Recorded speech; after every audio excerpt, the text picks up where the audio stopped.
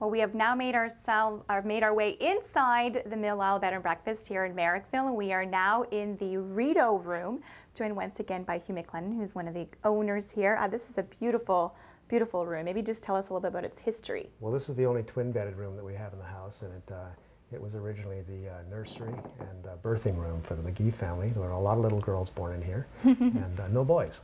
But we often get McGee family members back visiting, and they're always impressed that their grandmothers and great-grandmothers were born in this room. So it's pretty crazy.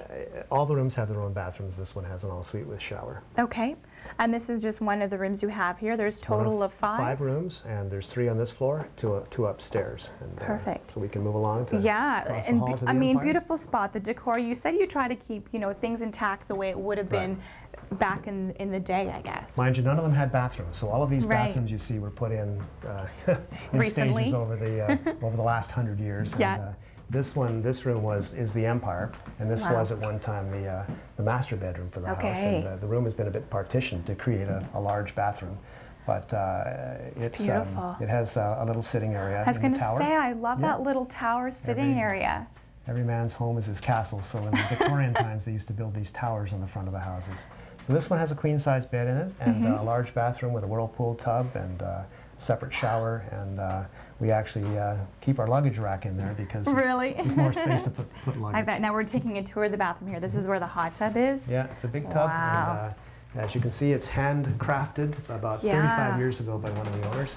That's gorgeous. An amazing worker, a man named Blakeney, and he did some amazing pieces of work, including this window, which comes from a church that was being demolished in Quebec. And you were saying a lot of the stained glass windows inside the home are the originals. Yes, these are not. These this is almost an art recrafted.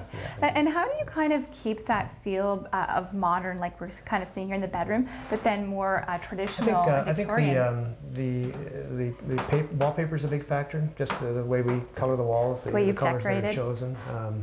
Inevitably, because there were never bathrooms in these rooms, when you step into a bathroom, people don't want to step into a Victorian bathroom. No, I guess not. That would not be a pleasant experience. Because that would be a separate, little hut altogether, wouldn't it? Yes, it would. It wouldn't even be in the main house. Well, we do still have the privy outside, and I tell people that if they are caught smoking in the bathrooms, they lose their potty privileges and have to go outside.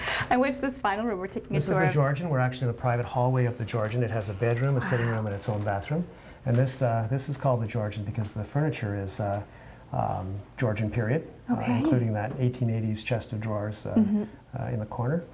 And the previous room we were in called the Empire because it's French Empire, so it's 1850s furniture in there. Wow. This is early 1900s. So I mean, there's a history lesson behind each and one of these rooms. Yeah, and of course there are touches that are not at all. Right. But that is my mother's rocking chair in the corner. Is it really? And I love all the little pieces here and the little tidbits. I was looking around at some of the decor you have here, and you were saying you picked this up here, you picked that up there. Well, we did have 20 years out of the country, and we always traveled even before that. So you have lots of experience with this sort of stuff. We moved here from Los Angeles, and Los Angeles is a melting pot of peoples. So. Right. Okay, well, when we come back, we're going to hit the kitchen. I can't wait to see what your wife is preparing for us. Very good.